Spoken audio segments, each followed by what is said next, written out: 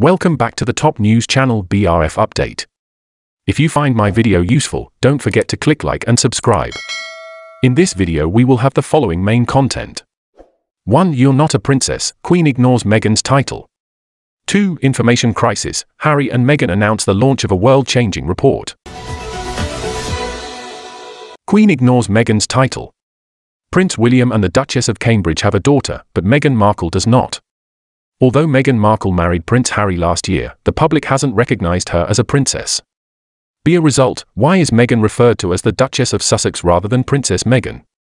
Some readers said that, simple, to be a princess you must be born into the royal family, e.g., Princess Anne, Princess Beatrice, Princess Eugenie and Princess Alexandra. Sophie is the Countess of Wessex, Kate the Duchess of Cambridge and she was the Duchess of Sussex until the Queen removed all her rights and privileges. She is Mrs. Windsor despite agreeing not to use her royal connection in her commercial life. Another one, instead of wondering why Meghan is not a princess you should ask how Harry became Mr. Markle. Can you imagine how insufferable the woman would be with the title princess? Hello, Senator. Please meet my husband, Harry. In case you didn't know, I am a princess and he is a prince. Why is Meghan Markle not known as a princess? According to a source, in 2018, Prince Harry and Meghan Markle wed in St. George's Chapel, Windsor, in a star-studded ceremony.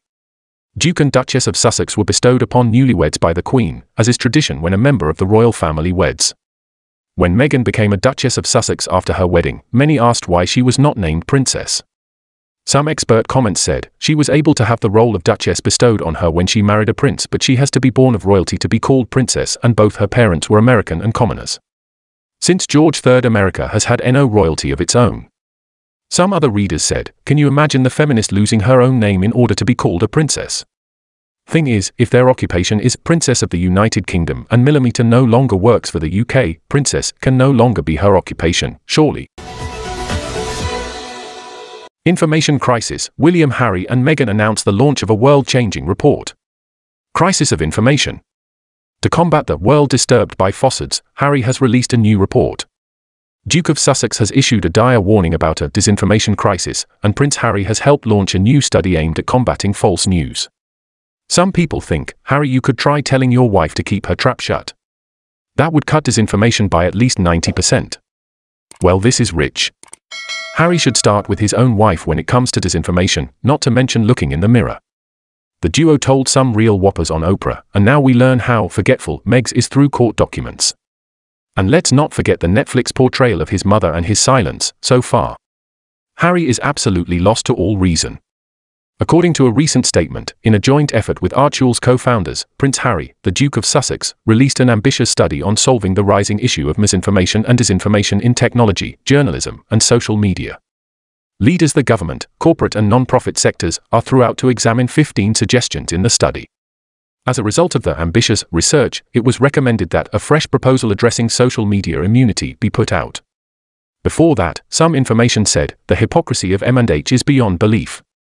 Those two are the instigators of misinformation and they have the audacity to preach to the rest of us. Unbelievable. According to some readers, clearly the irony of this is lost on half-wit Harry. He and his wife are continually being exposed for telling porky pies, and now we discover that the American perjured herself for good measure. Harry, you really need to get better advice and remember, when you are in a hole, stop digging. Many readers think that he is trapped in the lie that does not allow him to realize the truth. Very sad, Harry living deceived. Harry has no credibility and hardly anyone listens to him.